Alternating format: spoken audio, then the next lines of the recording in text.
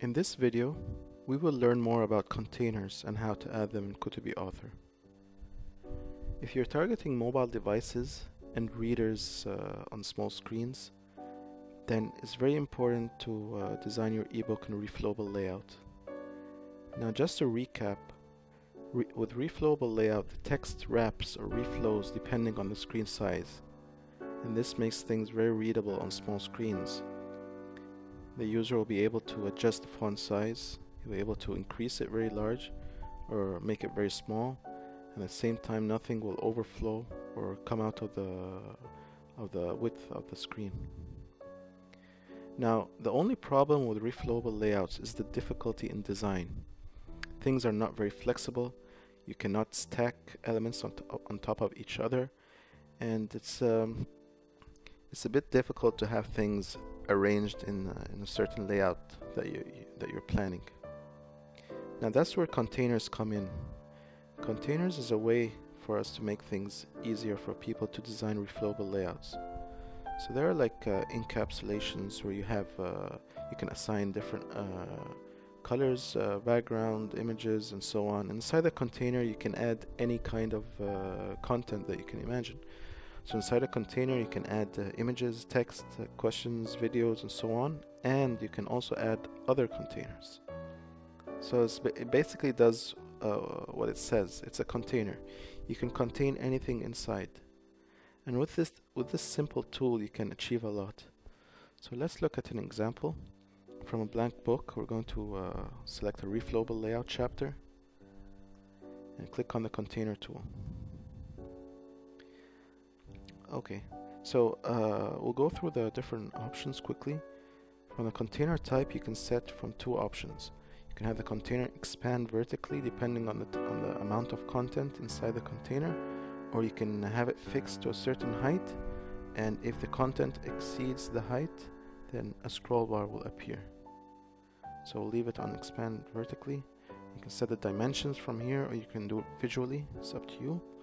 You can have text wrapping so that the container text outside the container will wrap around it, and the container will not consume an entire line. You can have a margin around the container.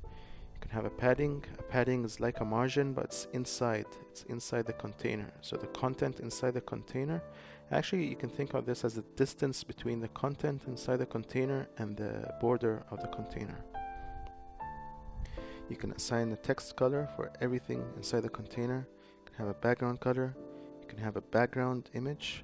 So it's the whole container will have an image as a background. You can assign a border color and border thickness and the border radius. So you can see there's a lot of options to choose from. So let me just choose some random properties. Choose a light blue background, and we're going to leave everything as it is. Create.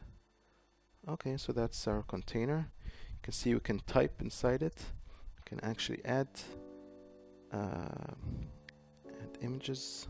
Let's add just quickly a small image.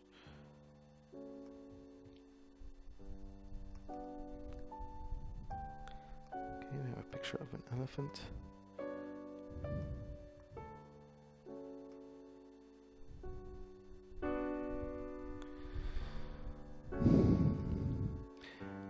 Okay, actually let's wrap this to the left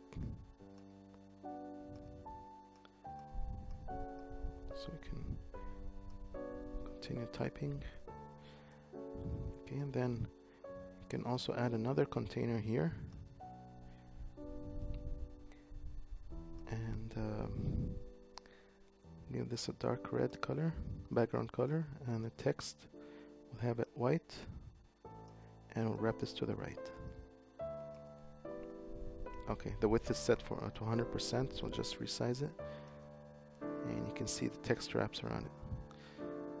So it's a basic concept. You'll have to play around with it, and you'll have to have some kind of plan in your mind how you're going to use it. It's a potential tool there that you can use to achieve very nice effects and to show your layout in a nice way that's unorthodox and can seem to to others as a fixed layout, but in reality it's not. It's a reflowable layout.